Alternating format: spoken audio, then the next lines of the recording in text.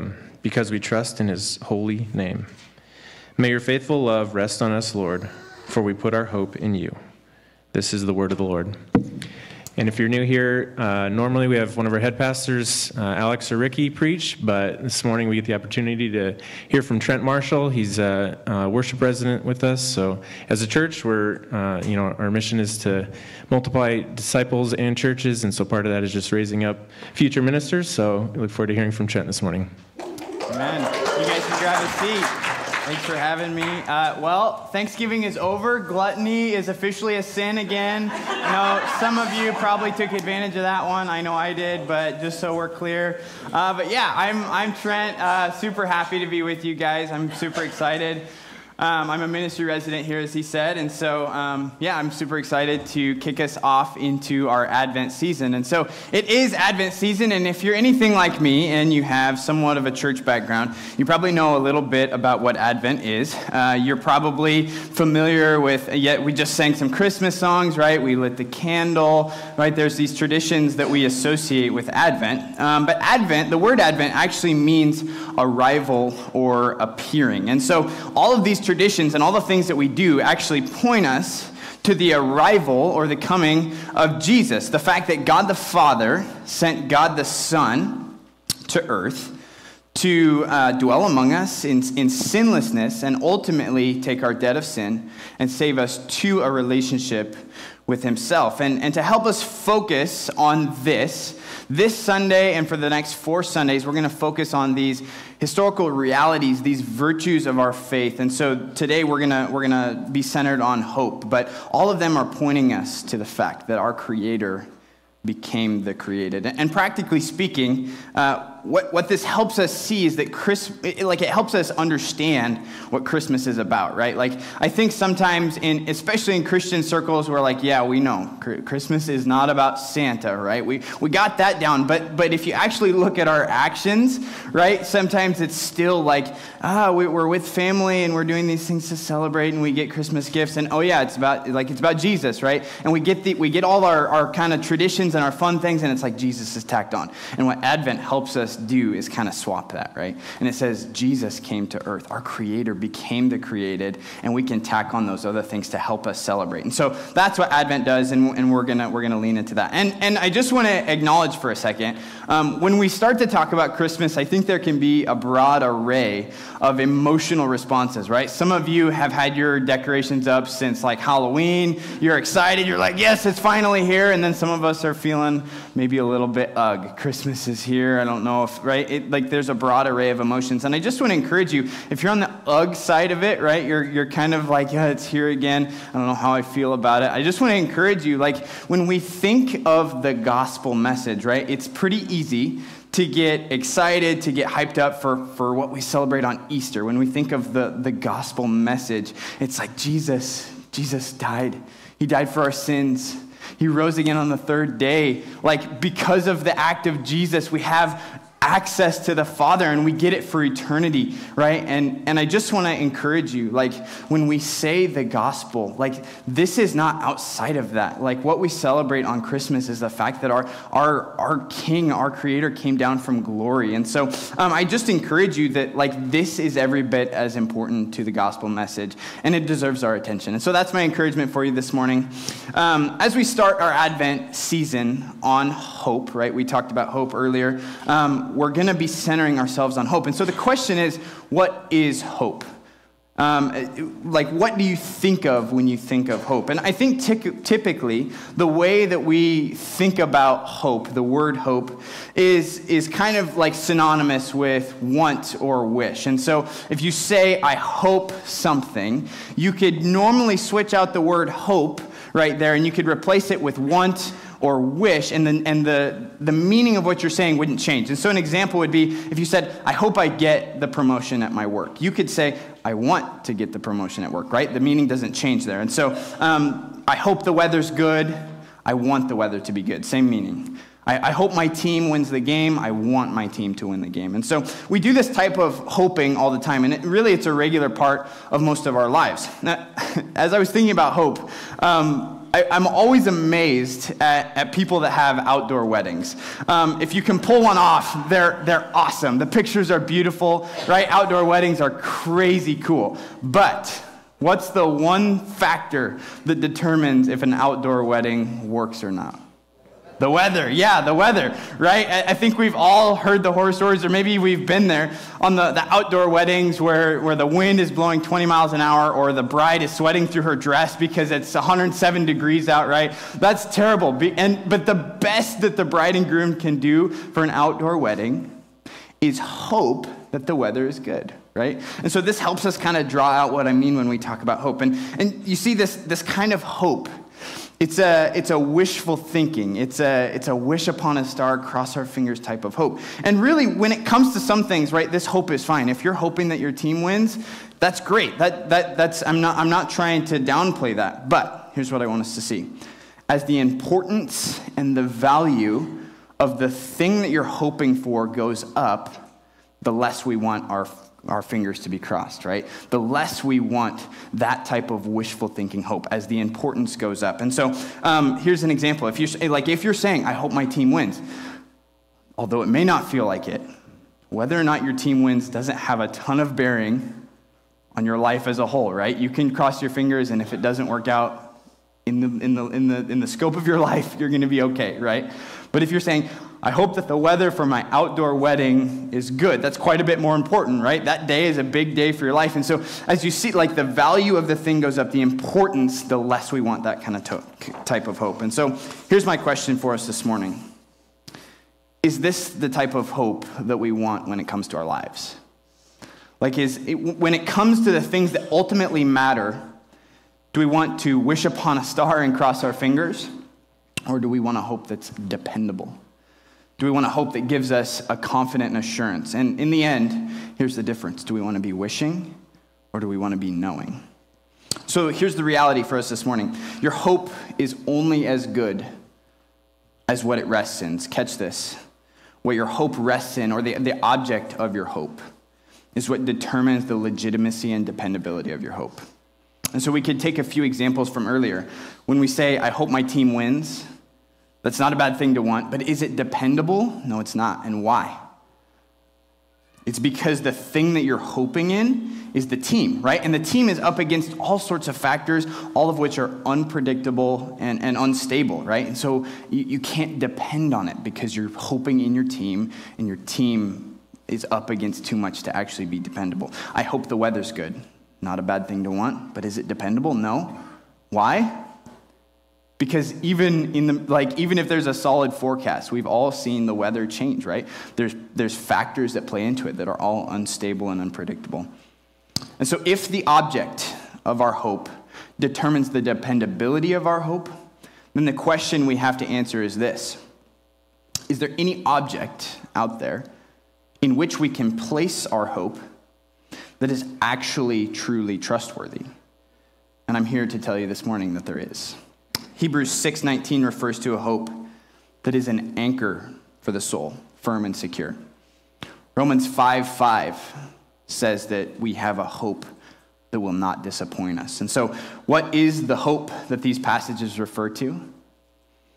A hope that sounds really drastically different, obviously, right? In Hebrews it says it's an anchor for the soul. An anchor is firm, it's secure, it's not going anywhere, right? An anchor, a hope that won't disappoint us. And the only place that kind of hope can be found, the only place that hope exists, is not in an object, but a person, and a person of hope. God and his love expressed to us through Jesus Christ is the only anchor for our lives. And so this morning, my main point is simply this: we're not going to do a lot of like I'm not going to crazy lengths. It's pretty simple. Your hope for life needs to be in God. That's my main point this morning. And so if you'd open up your Bibles to Psalm 33, we're gonna be based in verses 16 through 22. That's what we read just a little bit ago. And I simply just want us to see from the text, we're going to see two reasons that your hope needs to be in God. And we're going to focus, like I said, in 16 through 22. However, to give you a feel for what's going on in the psalm up to this point, this psalm is a psalm that really centers on seeing God as worthy of our praise and worthy of our worship. And it starts off with an exhortation to praise God. And then it progresses into why we should. It says he's trustworthy. Then it talks about all that God has done and all he's created and done in the world and how he rules over all the earth. Then look with me at verse 13. It says, the Lord looks down from heaven. He observes everyone. He gazes on all the inhabitants of the earth from his dwelling place. He forms the hearts of them all. He considers all their works.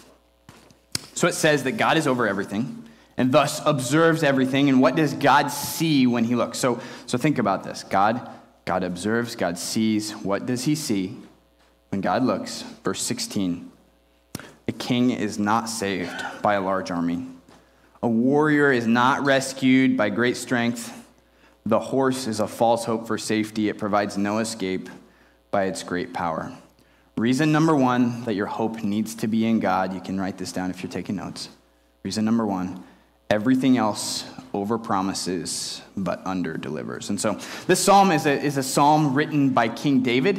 And in the time of David, countries and really entire civilizations, they rose and they fell on the basis of military power, right? And this is not just a concept that we find in the Bible. Like, we can trace this concept throughout world history, from Attila and the Huns to Alexander the Great, right? What did they have in common? Yes, they were great leaders. Yes, they had effective strategies and tactics, right? But what they had, most of all, was great military power.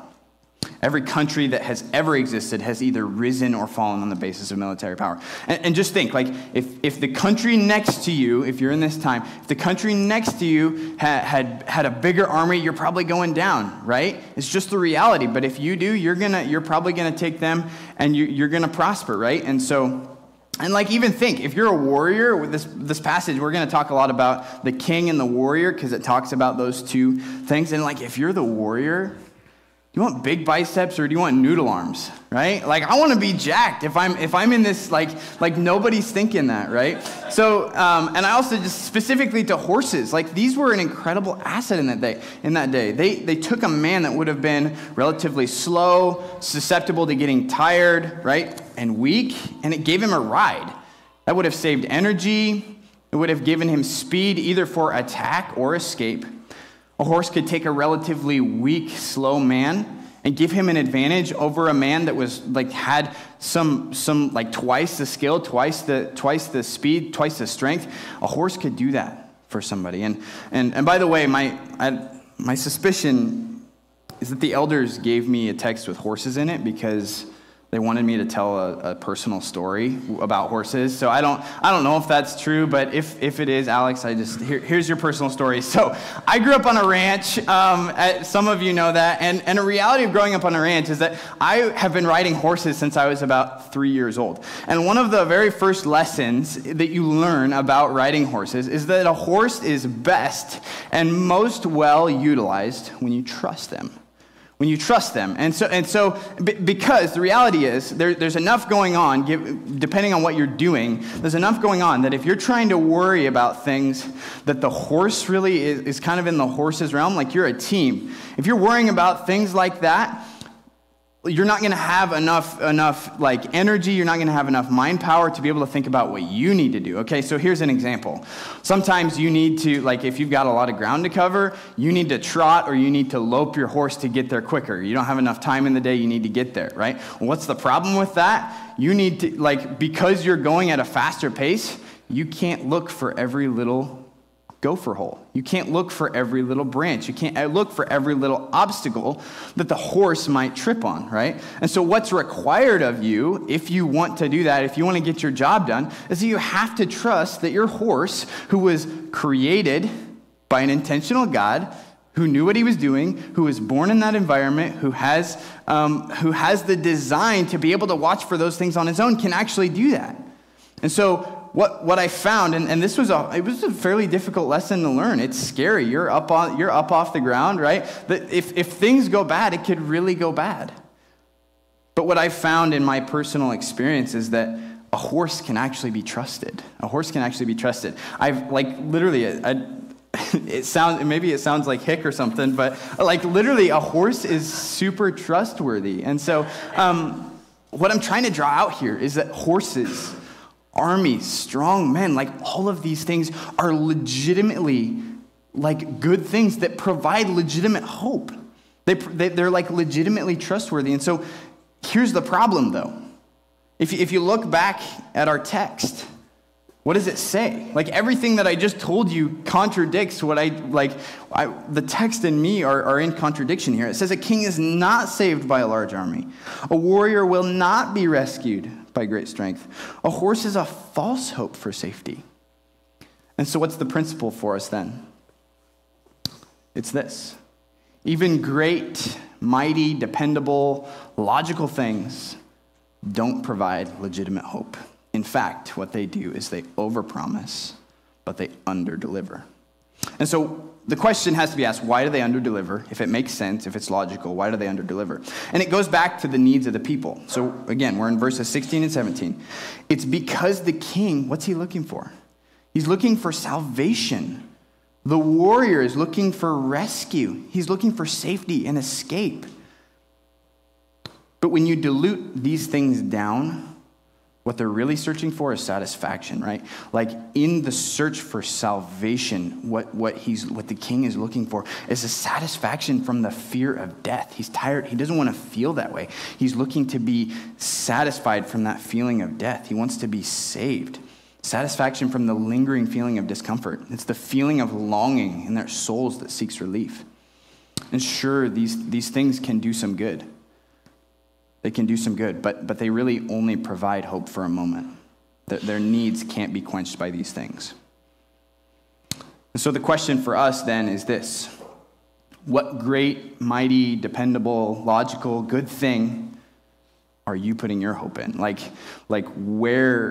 What are you looking to satisfy yourself? The longing that you feel for these things, right? When you need safety, what are you looking towards?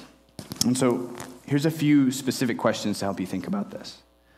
Number one, what is outside of me that I'm putting my hope in? What is outside of me that I'm putting my hope in? And so for the king, in our example, his army was an outside force, right? It was outside of himself. And so we could ask ourselves, what is outside of me that I'm putting my hope in? And a really direct application from the text is, are you putting your hope in the military power of our country, right? That might be more relevant for some people than others, but are you putting your hope there? It could be your 401k, could be your career success, could be school success. Put yourself in this scenario for a second. Think if you walked out of this room after this sermon, you're probably thinking, we got to get the kids, we got to get lunch figured out, we got the next thing, probably got to prepare for the week ahead. You pull your phone out of your pocket and you have a text from your boss, and it says, "Hey, sorry, but because of XYZ circumstances, unfortunately, we're gonna have to let you go. We're gonna have to let you go, and you're fired."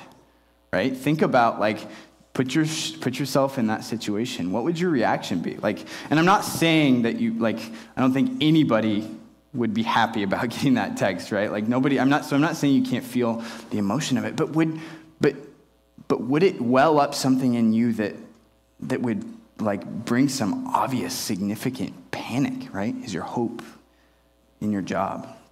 Another source of outside hope could be your relationships. Your spouse, your friends, your kids. Something that I know I'm super guilty of is I'll come home after a long day, and I'll get home and my wife will say, "Hey, how's your day?" And 20 minutes later, when I'm done, unloading all of my junk and my emotions on her, it's she's probably had a long day too, and guess what? Sometimes that's the reality of marriage. Sometimes you just bear each other's burdens. But what happens if I do that to my wife when she's also had a tough day, right?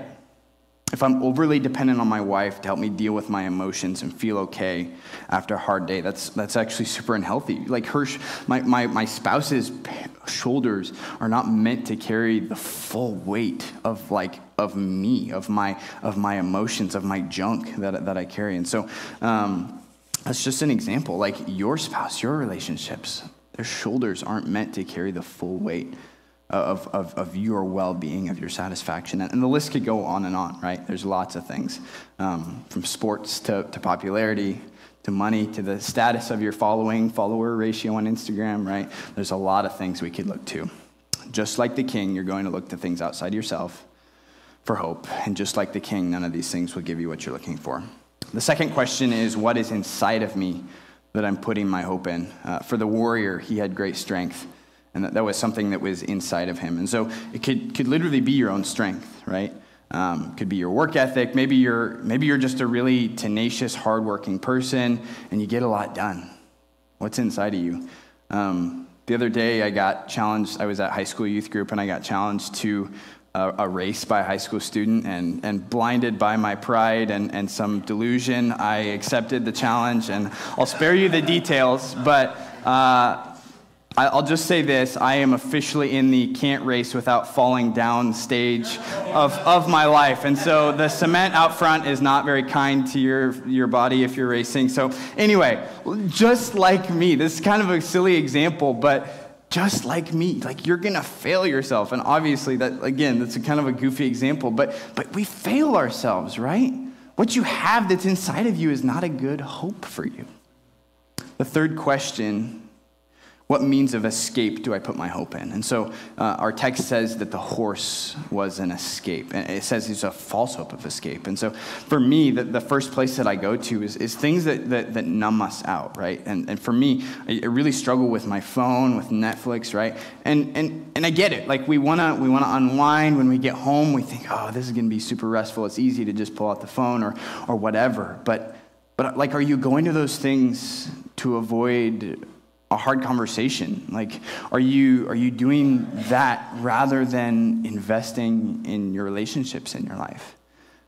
Could be alcohol, and maybe it's not even like you overdrink every time. Maybe you don't, but maybe you just go to that first, right? You think it'll help, but in all reality, it just doesn't, right? Where do you look for a form of escape? And I just ask you, here's a follow-up question to help us process this. Like, where do you go when you're angry? Where do you go when you're anxious? Where do you go when you're stressed, feeling unwanted? Honestly, ask yourself that. As I've studied this passage, something that's been incredibly convicting for me is to see the amount of hope that I've placed in people's opinions of me. I really, really, really want people to like me, and it's the truth, and it drives a shameful amount of my motivation on a day-to-day basis. The other day we were downtown, and we were eating lunch, and there was a homeless man outside of the restaurant that we were at, and I felt the Holy Spirit prompting me to go just engage with him, and I don't know what it could have led to, but engage with him nonetheless. And I chose not to, for the reason that I felt like the people that I was with would think that I was trying to be some, over-spiritualized, holy, engage with the, I don't know. It's such a, even as I verbalize it, it's such a messed up thought. But what ruled me in that moment was the fear of what the people I was with would think. That kept me from doing something that's really good, that's really, that the Bible would condone condone? The encourage, yeah. The Bible would encourage as worthy ministry, right? And the question that I've been forced to ask myself is how's that working out for you, Trent? How is the idol, the hope of other people's opinions of you working out for me? And I just ask you the same question, as we've talked about what's outside of you, what's inside of you, what do you look for escape? How's that working out for you? How's that working out for you? And I'm guessing you would say something like, yeah, it overpromises, but it underdelivers. And so the first reason that your hope needs to be in God is because everything else overpromises, but underdelivers. But lucky for us, that's not the end of the story. Would you read verse 18 and 19 with me?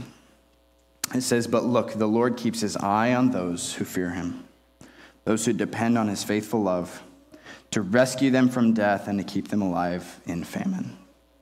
The second reason you need to put your hope in God is because he promises and he delivers. He promises and delivers. And so track with me. God created everything, right? That's what we kind of brought out of verses 13 through 15. He's over everything. He sees everything. So take a second to think about that. Every single thing, that you've ever seen, that you've ever heard of, that anyone from the beginning of earth until now has ever seen or heard of, right? From the most intricate, tiny details of the way that the human body works to the widest expanses of the galaxy that no telescope will ever be able to see. Our God is over that. He created it. He rules over it. And what does God choose to keep his eye on? Said another way, what does God choose to give his attention to? This God who is so big. Our text says, those who fear him, those who depend on his faithful love. And so fear here just means reverence and devotion. And so those who are devoted to God, those who depend on his faithful love, that's where God's attention is. That's where he keeps his eye. God is not just a ruler and a creator, and he's not this high and mighty and thus removed from us type God. But on the contrary, one of the most frequent ways that Scripture helps us understand God is by referring to him as a father, right? That's Jesus called him Heavenly Father. He's our Heavenly Father, and that's the picture that we have here. That's the picture that the text is drawing out for us. Imagine a loving father that looks at their young child as they crawl, walk, play. That child can offer almost nothing to his father, and yet the father's attention is just completely consumed with his child. That's the picture that we get of God here, but that's not all. Verse 19 says that this God who keeps his eye, what does he do? He rescues them from death and keeps them alive in famine. And so we see that this God that we speak of here is not some far-off God. No, he's a faithful father who acts and who moves. But what does he do? He rescues from death and sustains during famine. But more specifically, he gives what is needed. And so this is really cool. So track with me. If you recall, our king and our warrior, what did they need? Right? They needed saved. They needed rescued. They had a yearning for those things. They had a longing to be satisfied. What does God do? God rescues from death. Do you see that where they were left longing, where the army couldn't provide, God does? God fills the need. God fills the longing. The warrior, he needed safety and escape. God keeps alive during famine. The idea here is that he not only saves, but God sustains. He's filling the needs. So listen. We can make some eye contact. Each and every one of us has needs that are provided for in the promise of verse 19. The deep longings of the soul are satisfied in our relationship with our Heavenly Father. This is the character of our God. He is truly dependable. He is genuinely worthy of our hope. And so those are our two observations. And so the way that we're gonna, we still have 3 verses left.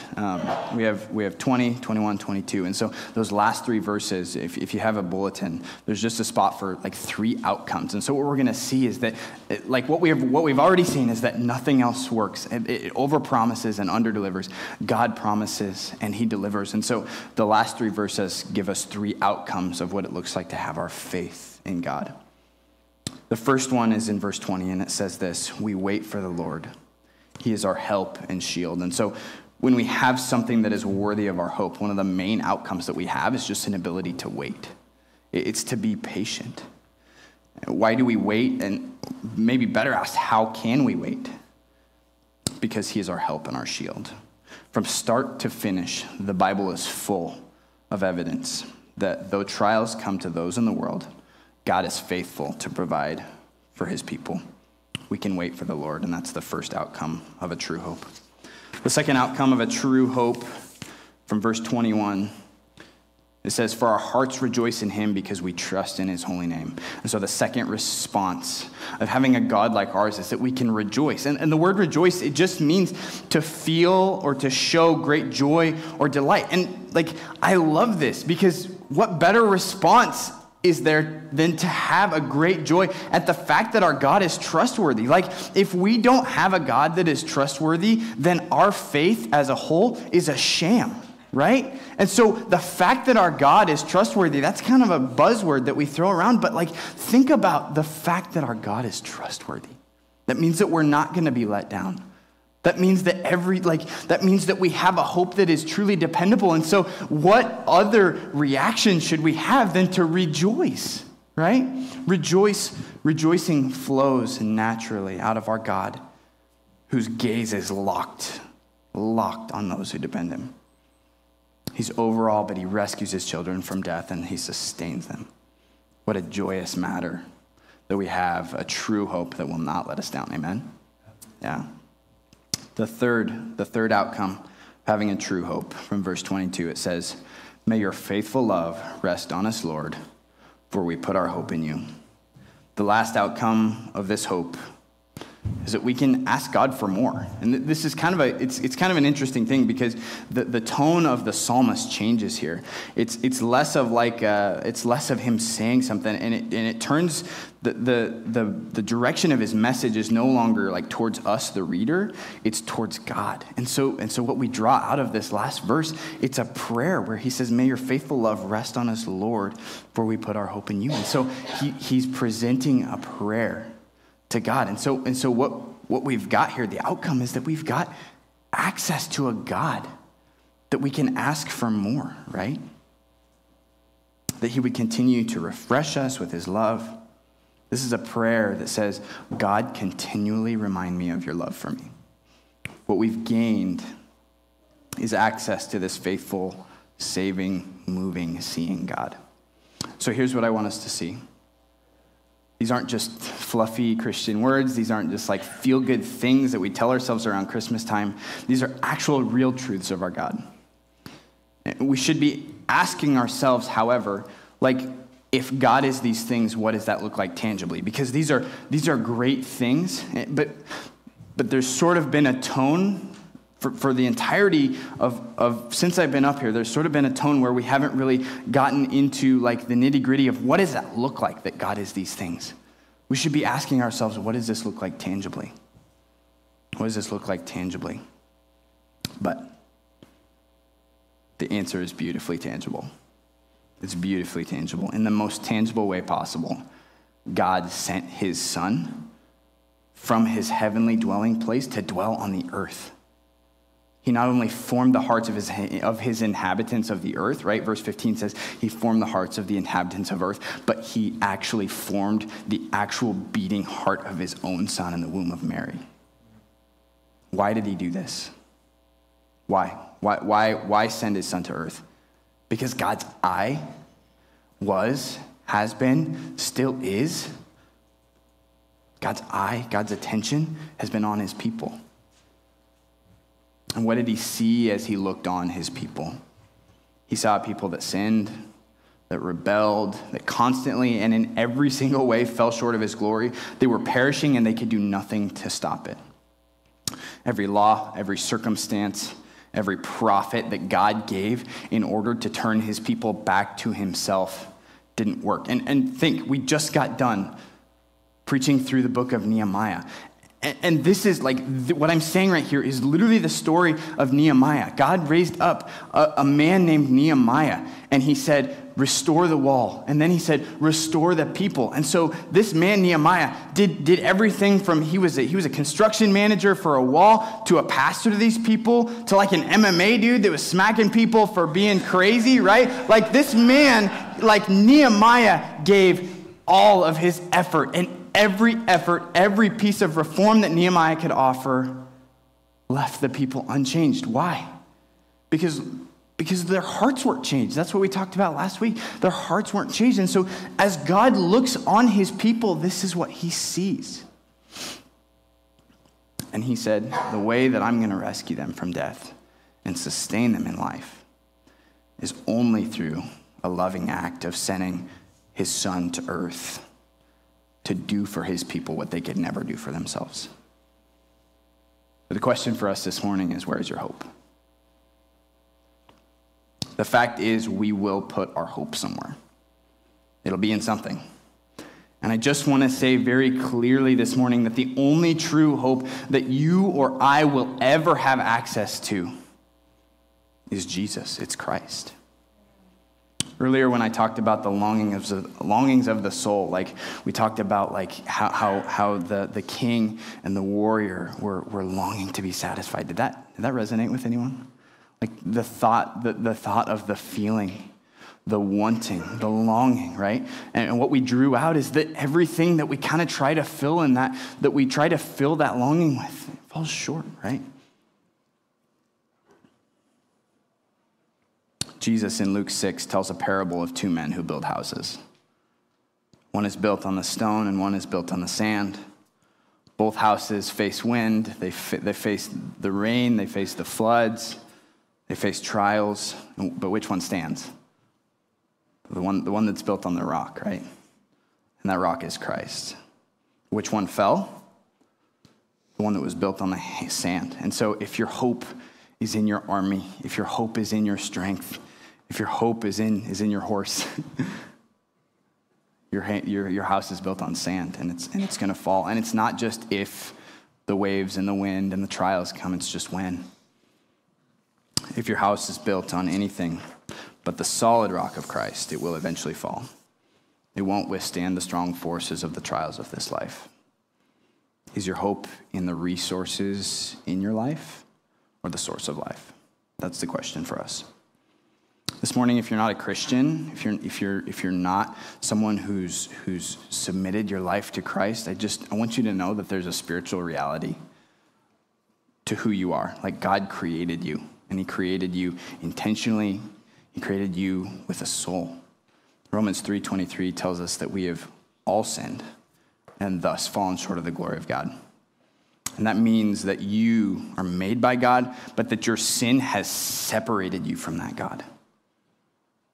But in Jesus, salvation has been earned for you. That means that you get access back to this God. When our foundation is built on the rock, which is Christ, when the hardships of life come, we have a hope that will not fail us.